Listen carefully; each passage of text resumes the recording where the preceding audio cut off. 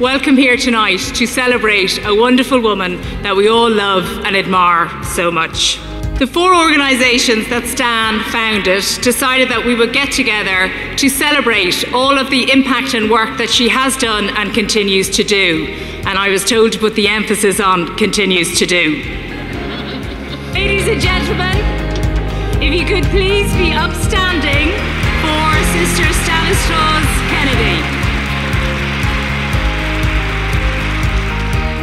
That for a girl who back in Kerry at the age of 18 didn't know and couldn't find a focus for her life, she surely found it.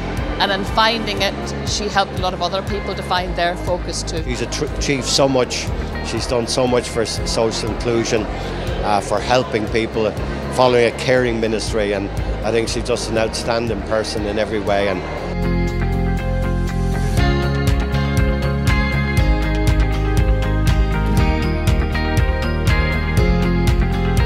Sister Stan is not just someone that just came to help me. Sister Stan became a friend, and this life was a life that was given to me due to Sister Stan, helping me out, giving me that life jacket that I needed at that time, and I'll forever be grateful to her.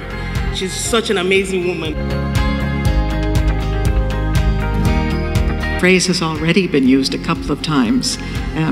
Not just an advocate or a change agent, but I thought, what would be one of the best ways to describe that? And I thought, woman warrior.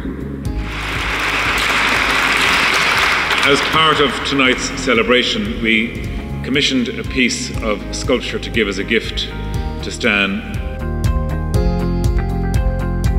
And this is an indication of the regard and the appreciation and the love and the respect which we have for her and what she has achieved.